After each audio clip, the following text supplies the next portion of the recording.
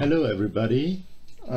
Today I want to show you my little project based on the ESP8266, a BME280 sensor and the display SSD1306.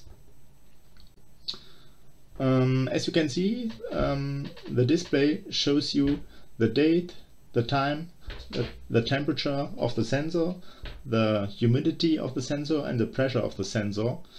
And also what you can not see in this at this moment, the ESP8266 sends every 5 seconds MQTT message to an MQTT broker.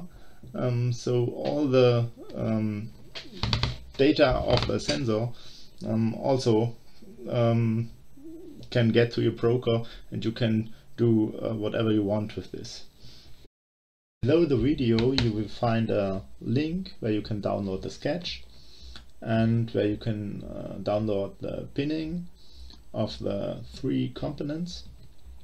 So you should be able to do your own project with parts of it, or you can just do the same like me. And yes, just enjoy, have fun. Thank you for watching.